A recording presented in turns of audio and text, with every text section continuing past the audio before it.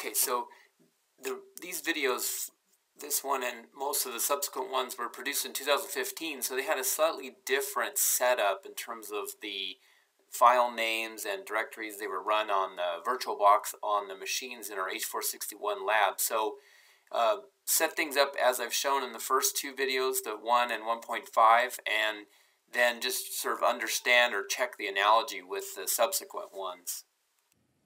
Is make the shapefiles that go with our mapping. So we're going to have a point shapefile for strike and dips, a line shapefile for the faults and contacts, and then a polygon shapefile for the units. So let's go ahead and do each one. So we go to catalog, go into that directory there, the rectified map, and what I want to do is I'm going to do right-click New Shapefile each time.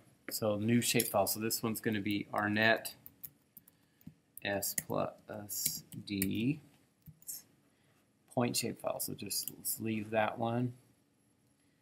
It says yes. It doesn't have the coordinate system. That's all right. So now let's make three more. We'll do shapefile. New shapefile, so this is going to be Arnett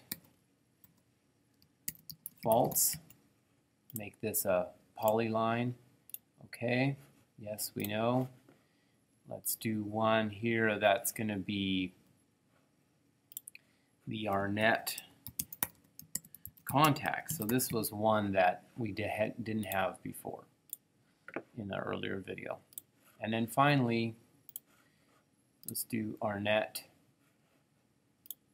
shapefile, so we'll do Arnett units. And this will be a polygon. Okay, so we've made them. Now let's go and set the coordinate system for each one. So let's do just in order here. So Arnett contacts, I'm right-clicking, properties, and we'll do the coordinate system first. So let's go nat 83, zone 12 north, but let's make this a favorite before we proceed. So let's be a little faster.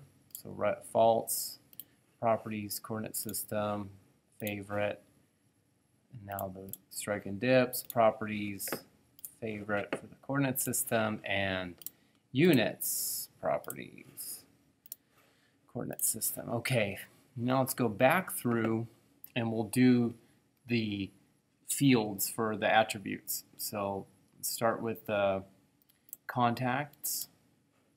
So properties, now we'll click on fields. So contact will just say, just have the one which is called type. So that'll be like approximate or certain.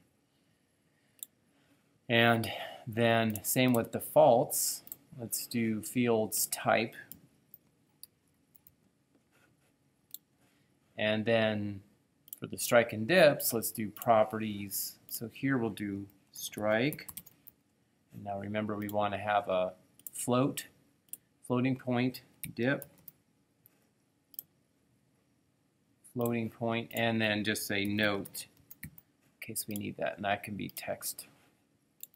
Okay, and then finally units, properties. So this one can be unit abbreviation.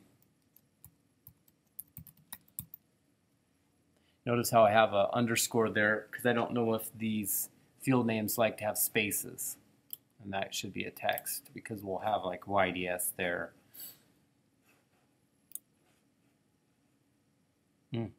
Too long of a file name. That's okay. So unit abbrev. All right. So we've got now, we're ready. We have the shapefiles. We're ready to digitize, and we can do points, lines, and polygons. The other thing you want to look at over here on the left in the layers is the ordering. So we want points over lines over the polygons. So this is correct. But if they were in the wrong order, you can just drag one and pull it down and see now faults would be underneath units. But let's push it back up. So that's good. Let's save.